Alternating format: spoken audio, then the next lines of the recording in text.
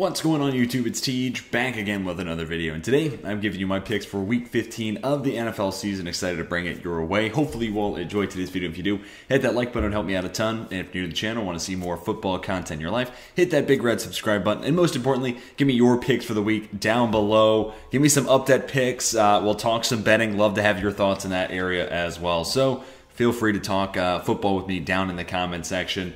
If you're new to these videos, I am picking winners. You'll see my record last week. It was kind of a chalky week. Therefore, my just picking winners looked pretty good in the season. I've done pretty well there. But we are going to talk against the spread for each and every game, too, that I'm excited to talk about for today's video. Let's start with Chiefs and Chargers. I'm going to go with the Chargers. They play that style of defense, right? Like Brandon Staley is going to give Patrick Mahomes and that Kansas City offense those two high safety looks, and they're going to force him to play conservative. Now, that could lead to a big day for, CEH, or if Mahomes is patient, maybe a lot of work for Kelsey underneath. Maybe they try to get the ball into the hands of Tyreek Hill and screenplays. There's avenues for that offense to beat what LA wants to do. That said, they just haven't proven that they're willing to do that on a full game basis yet this season. So they also might not have Chris Jones, Kansas City that is. They might not have Chris Jones. That's a big injury. I know the Chargers are dealing with some COVID issues in their own right, but Chris Jones has been a game wrecker, and he's been a big part of why Kansas City's defense has been among the best in the NFL over the last 6 weeks during this win streak. But with him gone, I'm really worried about what Kansas City's defense might look like. So I'm going to go with the Chargers plus they're at home. Now, my only reservation about this is I can't really see how the Chargers, like coming into the year, it would have been unfathomable for me to say the Chargers are going to sweep the Chiefs. And now that I'm picking this proposition, that's what I'm saying. And I'm still a little hesitant on that. These teams feel like they should split. They're obviously, very close. I had the Chiefs ahead of my Chargers, ahead of the Chargers in my last power rankings. But I don't know. I just think when it comes to matchups, the Chargers really match up well with Kansas City. Moving on to the next game, Bills, Panthers. Give me the Bills.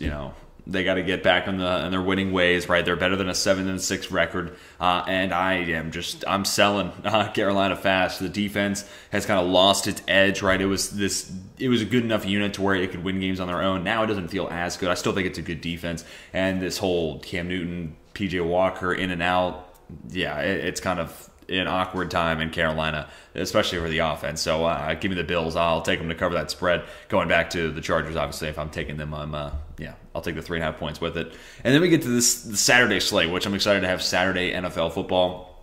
This line has moved a ton. I've already made a bet. I'm going to still go with the Browns. I know no Baker Mayfield more than likely, but is Case Keenum versus like 75-80% Baker Mayfield that different? And I think that running game with Stefanski, and you have Chubb, Hunt, Dearness Jones too, I think this team can run the football really well against the Raiders. Plus, they're at home. And when it comes to this game, the Browns need this game to continue to be a part of the playoff conversation, the wild card hunt. If they win this game, they might even move up into that 6-7 spot.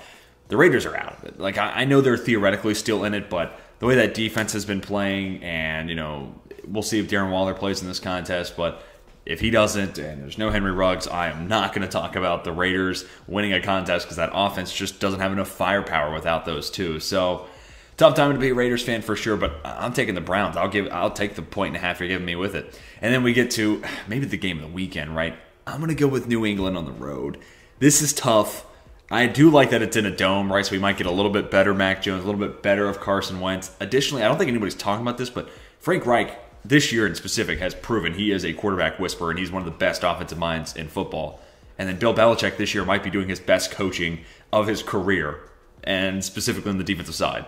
So teams aside, a battle between head coaches, I am fascinated for what these teams' game plans look like. And then once the game's underway and we get a couple drives in for each team, what the chessboard starts to look like between Reich and Belichick. I'm super pumped to see that play out. But they're also two teams built really similarly. They have defenses that create turnovers. This is a big game for Michael Pittman Jr. If he plays well against J.C. Jackson, he solidifies himself as not just the number one option on this team, but a legit number one wide receiver. So a lot to play for in his regard. But J.C. Jackson's still playing for a contract on the other end of it, so I'm excited for that battle. But to continue my point, good defenses, they want to run the football, and then they set up play action with quarterbacks that maybe not are all-world guys, not people we'd put in the top 5, top 10 conversations, but they get the job done. And they don't necessarily have the greatest of weapons around those quarterbacks, but there have been some bright spots. Kendrick Bourne has been a really nice addition and played better than I think a lot of people anticipated. I'm a fan of Kendrick Bourne because he does a little bit of everything really well. And then Michael Pittman. I'm a Michael Pittman fan, but he's exceeded my expectations for this season. And they have the tight ends in the mix, running backs who can catch football. So these teams very similarly built. I'm going to go with New England. They're red hot. Now, the only reservation about this is the number 1 seed in the AFC, I'm convinced, is cursed. So that doesn't bode well for New England. And this game is at home for the Colts. And this is, if they don't win this game, the path to the playoffs is kind of tough. If they win this game, it becomes almost certain that they'll be in the playoffs. So this is a huge game for Indianapolis. Patriots, obviously, they want to win to keep the number 1 seed. That would be advantageous for them down the stretch, too. So a lot to play for, but I'm going to go with New England. They've been red hot, and I like what I've seen. They've been able to win in different ways, including only needing Mac Jones to throw 3 passes in a game, and that's impressive. Let's get to the Dolphins and Jets. I'm taking Miami. I'll take them to cover the 10 points, too. I just... Zach Wilson looked good, or better. I don't want to say good, but better 2 weeks ago, and then, it's just rough again last week. So Miami's coming off a bye. I think Brian Flores will have a similar Bill Belichick type of effect, and I think he has so far in his career, where he gets a week to rest and extra time to prep. The opposing quarterback's going to feel it, and considering it's a rookie QB, yeah, I'm not feeling great about how this might turn out if you're a Jets fan. Eagles and Washington football team. I'm going to take the Eagles to win, but plus 7 points. It depends on, are we getting Kyle Allen or Taylor Heineke? I don't think there's that much of a difference, right? Heineke probably gives you a little bit higher of an upside and some more rushing ability than Kyle Allen, but Kyle Allen might be a little bit more consistent as a passer. I don't know. He's had his games where he looks okay, and then he has games where he looks like, not even good enough to be a backup quarterback. So it's tough to tell. I'll take the Eagles to win. I think Washington's able to keep this game in a touchdown, though, so I'll take Washington football team to cover the plus 7, or I'll take them to be able to lose by a touchdown or less. So I think, especially considering interdivision contests, they always play weird. So I like Washington to cover, but I like Philadelphia to win. Then we get to the Cardinals-Lions. Cardinals need to win. I think they'll stomp on the Lions here. Plus, win in the Dome, which obviously so does Arizona. So that offense might be rolling, to say the least. Cowboys and Giants, I'll take the Cowboys to win and cover. I think this could be a huge day for DeMarcus Lawrence, Micah Parsons, Randy Gregory, whoever's healthy and able to rush the passer. I think they can go to town and really cause some problems for the Giants. The only thing I would maybe err to the side of betting the Giants here is it's a division game and they'll play close because of that. But uncertainty at the quarterback position, even if it is Jones, he hasn't just looked as good as he was at the beginning of the year as the offensive line's deteriorated. The weapons have become more and more unhealthy around him. And, they have the defense, which is really encouraging. But and Patrick Graham, I think, is a great DC, but that can only get you so far. And I think the Cowboys need to start finding offensive success, and that starts this week, right? So there's going to be an extra onus to get that offense rolling. So I think the Cowboys are able to cover this number. Steelers-Titans, I'm going to go with the Steelers. I can't believe I'm doing this, but only Julio Jones playing of the dudes for the surrounding core around Ryan Tannehill, right? Probably not going to see Derrick Henry to the playoffs. A.J. Brown a week or two away. So it's just Julio Jones. And Julio Jones is a stud, but he's not the same guy he once was, or at least not yet. Maybe once he gets further and further into the lineup and gets healthier along with it, maybe he'll revert back to that guy. But I just don't know if the Tennessee Titans have enough weapons to really force Pittsburgh's defense's hand. Instead, I think this is Tennessee's offensive line's been really good in run blocking, not as great in pass blocking. Not that they're bad, but they're just not spectacular like they are in the running attack, which that could present problems for Pittsburgh as well. But I think Pittsburgh's pass rush could be in for a big day. T.J. Watt, Cam Hayward, and company could have a monster showing. And, are we going to get the first half of that Thursday night game against the Vikings Steelers offense, or are we going to get the second half? That's a huge question mark, but although the Titans defense has been playing pretty well, I think Pittsburgh might be able to steal this one. And it just feels like one of those Tomlin games where you look at it and you're like, Pittsburgh really has no business winning that contest, but the Titans aren't at 100%, and I think Pittsburgh at home has 10 days of rest right after playing last Thursday. Got embarrassed through the first 30 minutes of that game. I've never seen a half be that putrid in Pittsburgh Steelers franchise history. So I think there's a lot to play for, pride especially, and I think Mike Tomlin's going to have his team ready to go. So some of the emotional elements, the fact Tennessee's not healthy, I'll take Pittsburgh to win at home this upcoming Sunday. Jags and Texans, I'm taking the Texans to win. If you give me 5 points with it, Absolutely. I know Urban Meyer's out, which, that might signal a good thing, positive progression moving forward for a lot of people. But that is a huge change to be made on a Thursday as I check my phone to see when I got this notification. Huge change to make on maybe it was yesterday, Wednesday, or today on a Thursday before your team plays on Sunday. So that's a huge shift. And maybe that just further motivates the Jags, but I'll take the Houston Texans to win and I guess sweep this season's series. Packers and Ravens, especially if there's no Lamar Jackson, give me Green Bay to win and cover this 5-point mark. Two teams heading in opposite directions right now. The Ravens are cooling off after a pretty good start, and the Packers are #1 seed in the NFC, right? So heading in different directions, to say the least.